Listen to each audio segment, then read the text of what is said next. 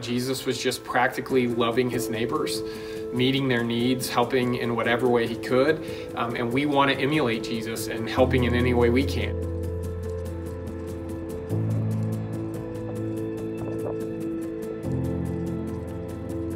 One of the areas of focus that we've had is really trying to be aware of the impact we're making in the neighborhood right around this place that we call our home.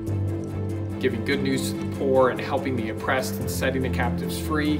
And one of the huge things that oppresses people in our world is medical debt that they can't pay back, and so they're held captive to it. And I just encouraged our church, look, we have an opportunity here to not just read about Jesus, but to be like Jesus. Let's do this. Let's find a way to help forgive the medical debt of Taylor County.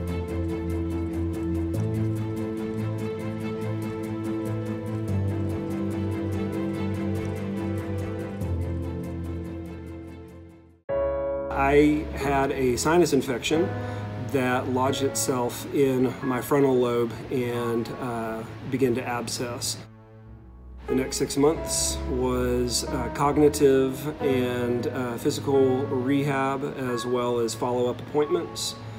And when it was all said and done, the total bill was $1.2 million. We were uninsured, we were newlyweds, it was scary. I heard about what Southern Hills was doing, and they put up the goal of $1.2 million eradicated from Taylor County in medical debt.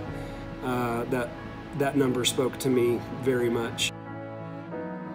There was absolutely no forewarning for our congregation. I simply extended the invitation at the end of a worship service, and before people had left the building, we had $15,000. And so it was really exciting to see how quickly our people responded to this opportunity.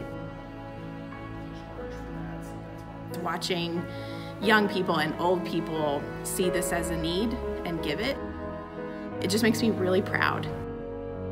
When I came down to meet my wife, she and I kind of locked eyes, and we kind of had that moment of welling up, and then I just had to turn and walk away before I really made a scene. Right. It's just been awesome to watch the excitement ripple through our congregation of this sense of we really can help people. We can set the captives free when it comes to this medical debt. We want to love Abilene well and not expect anything in return.